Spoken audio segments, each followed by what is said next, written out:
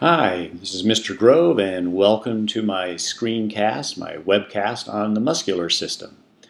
And for this first webcast, I want to take a look at muscle anatomy.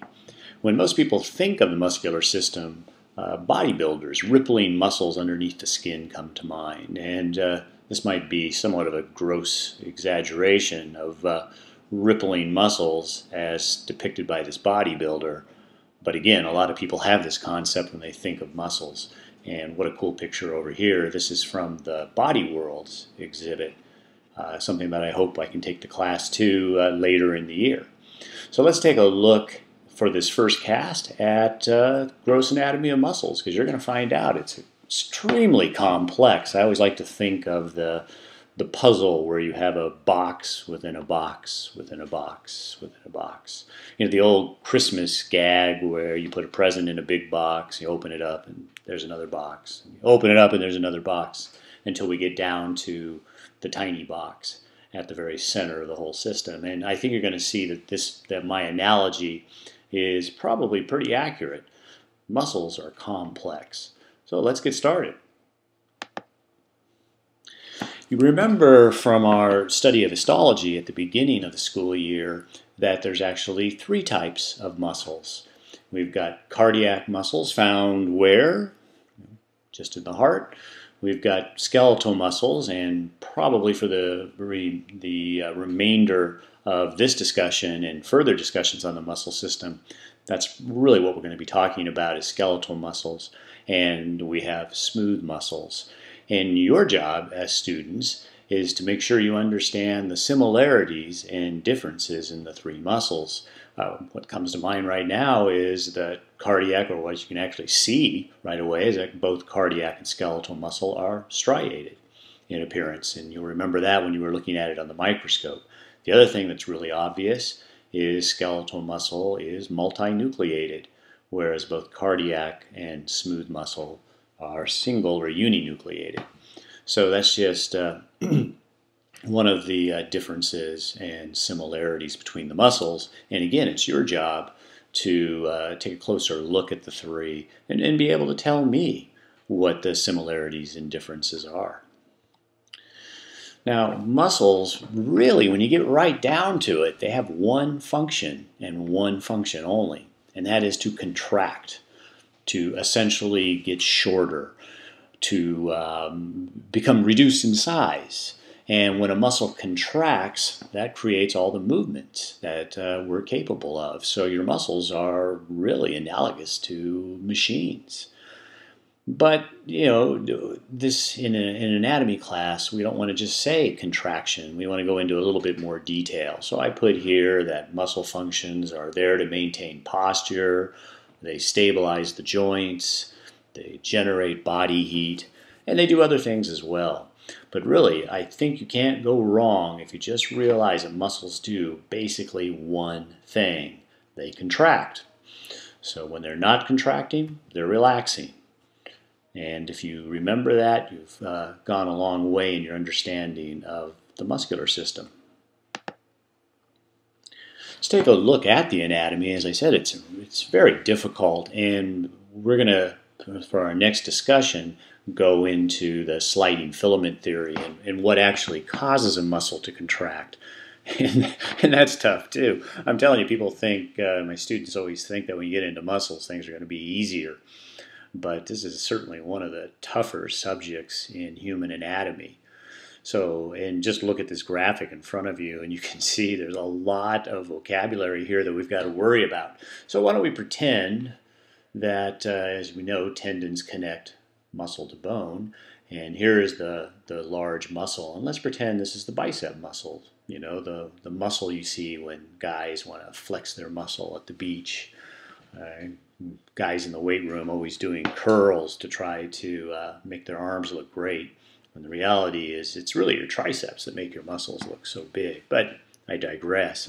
Anyway, so let's take a look. This is the overall muscle right here. And you can see that if we take a knife and chop right through the muscle, that the muscle is actually made out of many bundles. So these are these bundles right here. This is one bundle, and it's called a fascicle. That's singular. So in this graphic, we see 1, 2, 3, 4, 5, 6, 7, 8, 10, 11, 12 fascicles. So let's zero in on the fascicle. As we zero in on the fascicle, we see that it's actually made up of many muscle fibers. And muscle fibers, in this case, 1, 2, 3, 4, 5, 6, 7, 8, 9, 10, 11, 12, 13. These muscle fibers are the muscle cells. And these are some of the largest cells in the body. They can be as much as 30 centimeters long. That's about a foot long. And these fibers are actually plainly visible to the naked eye when you're looking at huge muscles, which they call anti-gravity muscles. The muscles, say, in our hips, lower back, that are responsible for keeping us upright against the force of gravity. So these are large structures, but they're just a cell, like any other cell, and can be easily damaged. So what makes them so strong is the fact that they are bundled in this arrangement, one on top of another, and then have very tough connective tissues holding them together. And so we do, in our study of muscles, do need to learn about this deep fascia, epimysium, the endomysium, and so on, and the perimysium. So we do need to look into that as well. But let's continue with our gross anatomy here. So we have the fascicle made up, in this case, of 13 muscle fibers. So here's the muscle fiber. And remember, it's a cell. And like all cells, it has a plasma membrane. But in the case of muscles, we don't call it a plasma membrane, we call it a sarcolemma. So it's just getting the terminology down. And terminology is half the battle in any science class anyway, and certainly in a biology or anatomy physiology class. It's pretty challenging stuff. This muscle cell shows 2 nuclei here because remember, we're looking at skeletal muscle, and it's striated and it has multinuclei. Okay, so now let's look inside. So what we find inside, remember our box, a box within a box within a box, and now we look in here and we can actually see that our muscle fiber, here's the cytoplasm, but since this is a muscle, we call it a sarcoplasm, is actually made up of many more repeating subunits called myofibrils. So in this example, we see 1, 2, 3, 4, 5, 6, 7, 8, 9, 10 myofibrils. Now, beginning students often get these things confused. So don't get your myofibrils confused with your muscle fibers. Okay? Different structure altogether.